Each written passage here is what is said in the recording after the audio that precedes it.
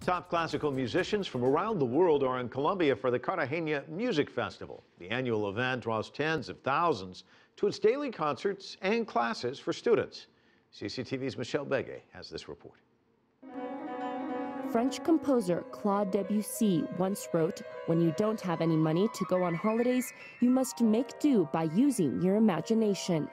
Appropriately, the Cartagena International Music Festival opened with Debussy's work to evoke a trip through the Mediterranean, the festival's theme for 2015. Over the course of 10 days, spectators will be able to enjoy classical music from world-renowned artists that musically portrays a voyage through France, Greece, Italy, Egypt, Turkey, and Spain. The artists say Cartagena's colonial charm provides the perfect backdrop to the classics. Artistically, it is amazing and a pleasure to be in this land because you have a musical richness that I admire and that I was really wanting to live in the flesh.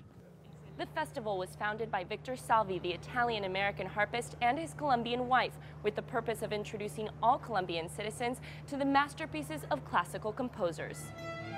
Antonio Micena, third-time director of the festival, says the mix of cultures is what makes this event one of a kind.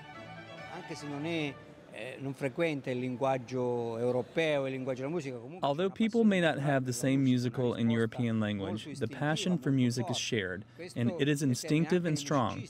This is a very positive response, and it creates a unique event that is full of color, music, and social and cultural exchanges in particular.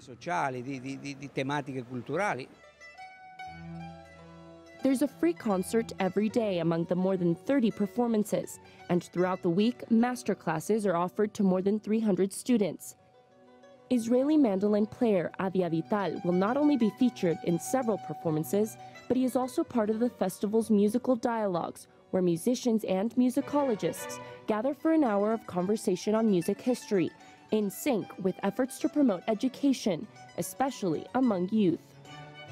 Very refreshing, because usually classical music concert hall, you see, unfortunately it's not very attracting to kids. So it was beautiful to go on stage and see just a lot of kids, and they were very attentive. You could tell that they are listening very carefully.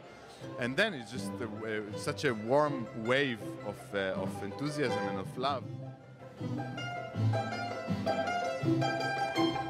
Enthusiasm and love for a musical afternoon voyage through the Mediterranean Sea.